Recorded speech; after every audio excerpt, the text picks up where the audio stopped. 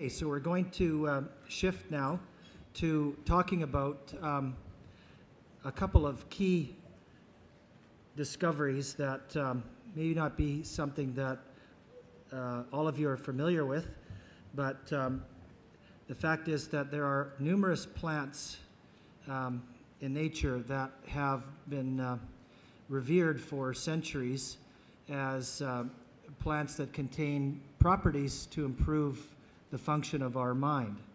And the modern science of this is the study of what we call nootropics.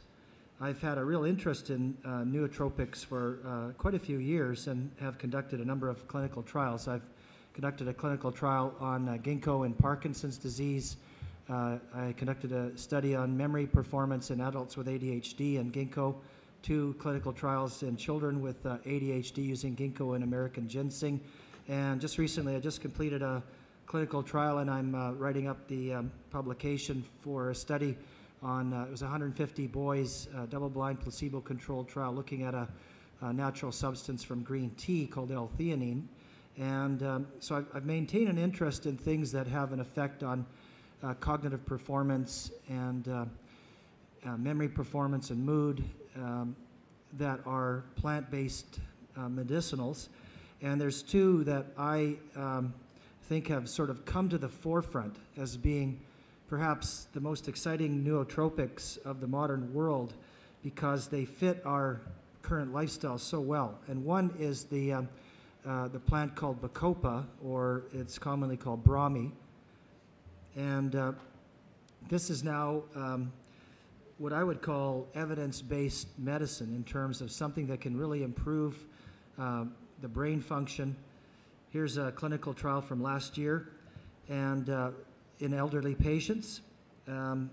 These were patients that exhibited increases in anxiety and depression and had some diminishment in their cognitive performance.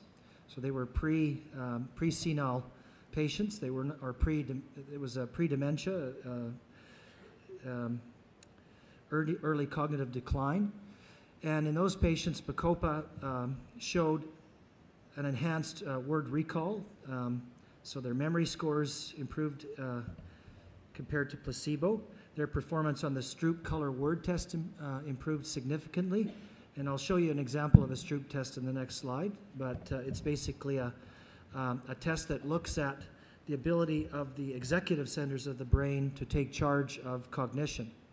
And again, I'll explain a bit more about the Stroop test. And these patients also showed improved depression scores, decreased anxiety scores, and even a decreased resting heart rate over placebo. So again, it's double-blind, placebo-controlled trial, good evidence. This is an example. This is one of the variations of the Stroop test. The way this works is you start by looking at the description, and then you say what it is. So this is a red circle. This is a blue square. This is a yellow rhombus, sorry. See, I'm not very good at the Stroop test. That's why I think it's cool. The idea is that your semantic processing has to tell you what the words mean, and then your memory will recall what this shape is, and then another area of the brain knows the color, and those bits of information converge on the executive centers, and they have to process that and then help you, goes back to your verbal centers, and you have to spit out what it is.